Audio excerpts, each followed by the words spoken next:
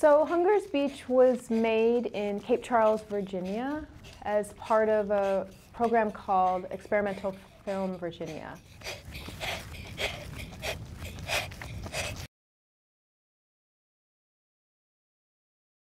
It was an invitation from a friend, from a colleague, and it seemed interesting.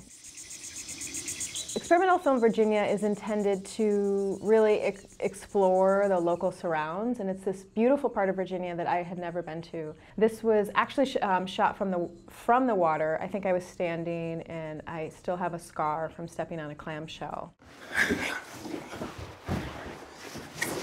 A story of loss. The woman, Jessie, was dealing with the loss of her brother when they were children. So the two layers are present and past, and then her adult self and her childhood self.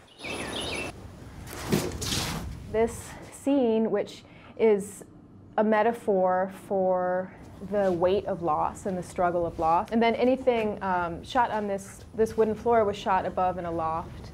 We worked with this charming group of Korean interns who were just so earnest and sweet, and there was a moment here from the loft that one of the camera folks almost lost his tripod off the loft.